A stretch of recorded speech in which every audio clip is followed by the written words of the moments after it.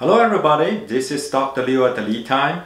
Hibiscus has been used as a folk medicine in many different countries to treat a disease like liver damage, hypertension, and digestive system disease. Modern research explores the chemical composition extracted from the hibiscus, including the volatile compounds and polyphenols.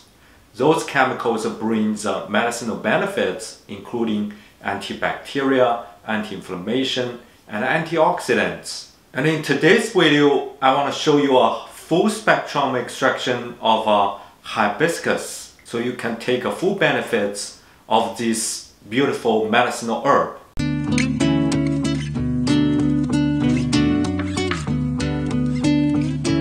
Hibiscus contains two groups of functional chemicals. One is volatile compounds. Those can be extracted by distillation, so they will come up into essential oil and hydrosol.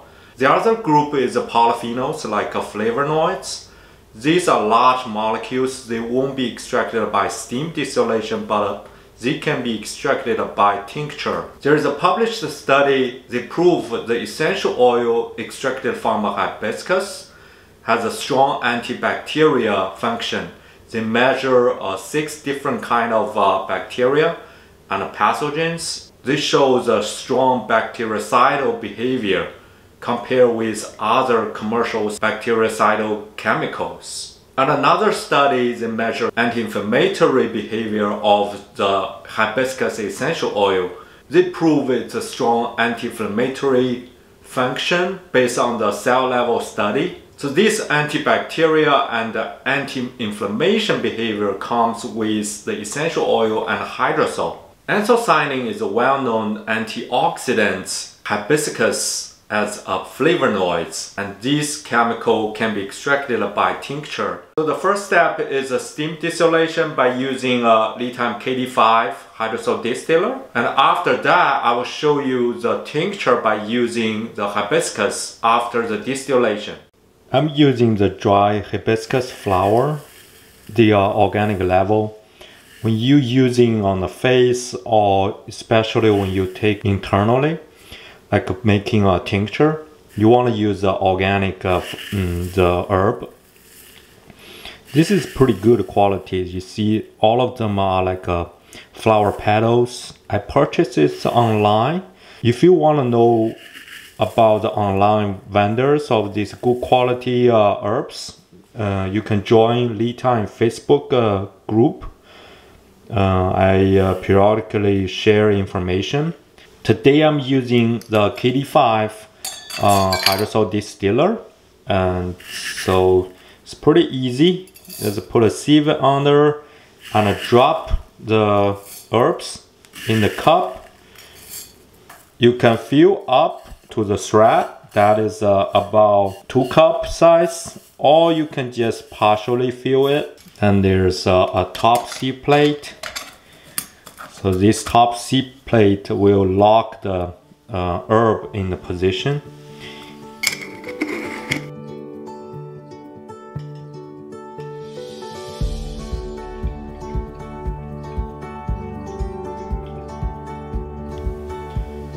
KD5 is a portable distiller. It's easy to operate. It takes less space, and you just add cold water, or you use ice cube to reduce the frequency to replace the cold water for the condensation.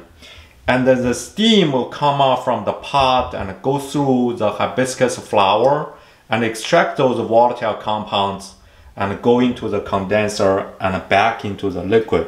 And here we will collect the hydrosol.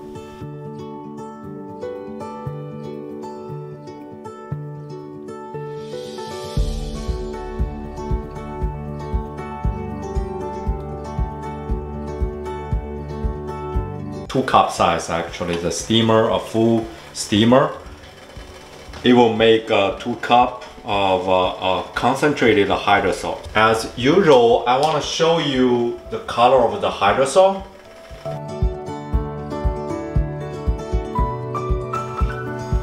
It's cloudy. Yeah, it's not as cloudy as lavender hydrosol, but it's cloudy. we see from the top, you can see that. And there also a layer of oil, but it's not like as much we can collect it because hibiscus, this flower has only 0.1% the oil content, so that makes it it's really hard to make oil. But people do get extract oil from this cloudy hydrosol. This hydrosol has a very strong hibiscus flower odor. It's a lovely smell. Thanks to its antibacterial, anti-inflammatory behavior, so it can work as a facial spray to deep clean the skin. And also, by adding 1 teaspoon of the hydrosol into a liter of water, it can make your hibiscus drink. This is a good diuretic effect and also clean up the digestion system. So now after distillation, don't throw away the hibiscus. Those are not a waste. We can still continue the extraction by doing the tincture with vodka. I will show you how to do that. I want to show you what it looks like.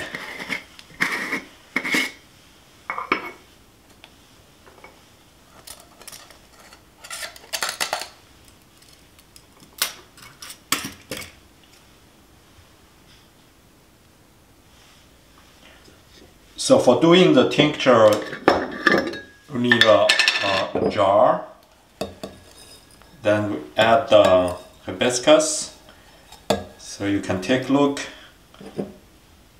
It's not very wet actually. Still a little steam in there. It's red colors. This is why people use that as a pigment at the old time. I want to show you. So you see, actually this is not very wet, because when you're doing the steam distillation at the right condition, the steam, the water will go through it. It will not stay on the flower, on the herb. To make a tincture, we use a 1-to-1 ratio. This is 2 cups the hibiscus flower, and we use vodka. Vodka actually is perfect. Even vodka has just 40% alcohol. This is called a hydroalcohol extraction. This is perfect for the anthocyanin because anthocyanin is water soluble.